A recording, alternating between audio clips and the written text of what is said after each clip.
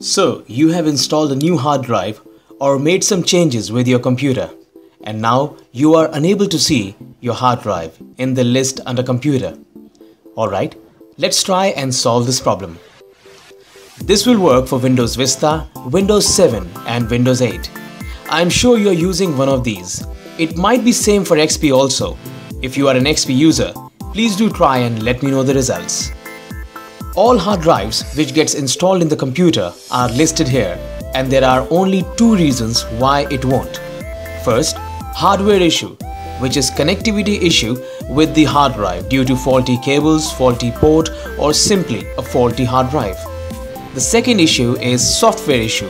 This is what we will solve now.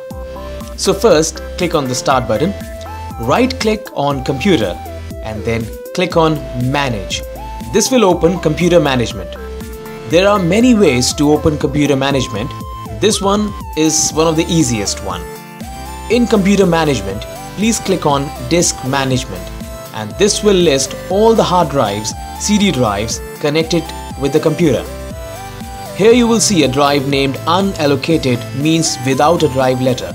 This is the drive you need and which is not listed on the computer. Remember, you only need to work on this drive which has no drive letter and shows unallocated. Do not make any change to any other drive here. I once did and had to reinstall my Windows. So that you understand this easily, I deleted one drive, and that's why you see a small drive of 100 MB listed here. This is what was not there under computer because it has no drive letter. You will see a similar drive in your disk management screen, and all you need to do is right click on it. Then click on the new simple volume.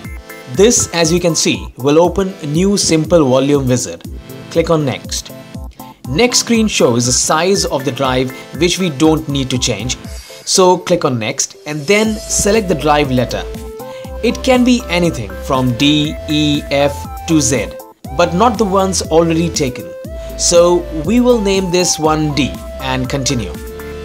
In the next screen, it gives us the option to format or not format. We will select to format it.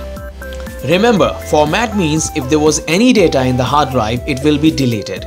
Below it, it says volume label, which is nothing but the name of your new hard drive.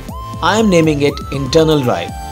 Click on Next and this window shows all the settings of this drive like size, format, etc. Click on Finish and that's it. All done. Now it will automatically ask you to open the new hard drive. It's empty and ready to use. And when you open computer now, it will show you your missing hard drive with the name and drive letter you gave it.